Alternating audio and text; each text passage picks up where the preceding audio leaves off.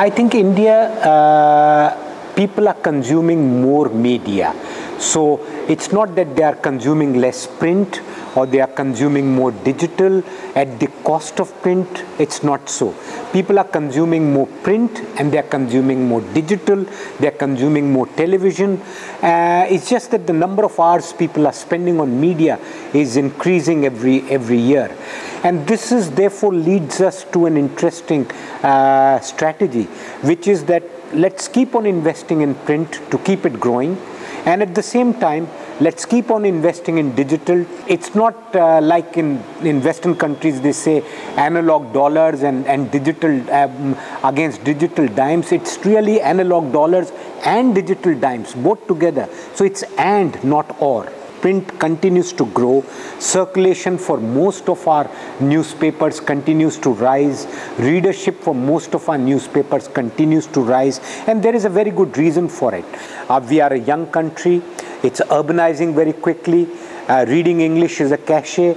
Incomes are increasing. And people want to be more connected and more aware. And there is no better value than the printed newspaper. We sell a newspaper for less than 5 cents a day against some leading Western papers which sell £1 or a euro or $1. So it's great value. It's so inexpensive, home delivered newspaper, full of color, full of the news of the day, very well curated, very well edited, with all the stuff that a person needs. That newspaper continues to be great value. Our newspaper business is extremely competitive. In every city, there are multiple newspapers. There is tremendous investment in editorial, investment in pricing, and investment in home delivery and distribution, and investment in great printing. Now, these are things that we have peculiarly done in India. And beyond that, almost every publication markets itself aggressively. We spend maybe 6 to 7% of our total revenue in marketing the newspaper. Now, that keeps newspaper right at the top of mind of most people. And because of that, it continues to grow. Yeah, I think most great newspapers in the US are not losing the market. New York Times continues to grow. Wall Street continues to grow because what they have done is that they've invested in the mother brand. And the digital has aided the print publication. So the digital has come on top of it. It's not come as a replacement of the print publication. They have not denuded the editorial quality. They have improved the editorial quality. And my advice to all my fellow publishers will be that this asset, the newspaper brand, has been formed with tremendous amount of hard work and over years. And it is the most precious asset that we have. So why not continue to invest in it rather than denude it? Why cut editorial quality?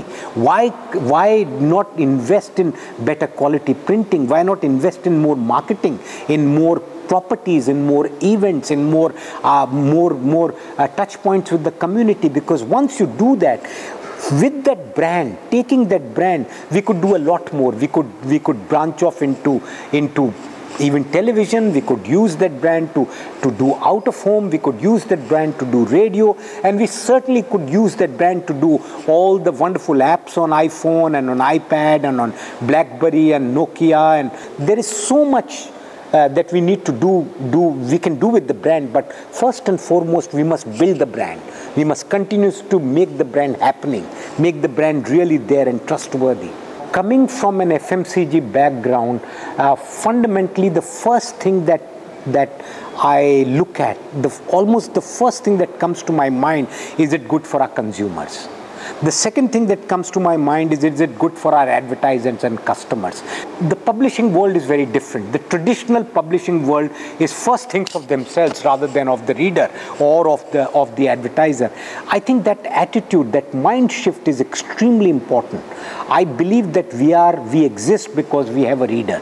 We exist because, and the guy who pays our bills is our advertiser. And therefore we need to be constantly attuned to them rather than just sit in our ivory tower and say, this is what believe is important and I'm going to give it to you. We are extremely fortunate to have editors who understand this. And we've been able to make them understand this. They constantly talk to consumers, and they are constantly in the market just to figure out what is really important, what is bubbling, what is good for our readers to know, and they write for the readers. To us, the reader is the CEO, not I'm not the CEO.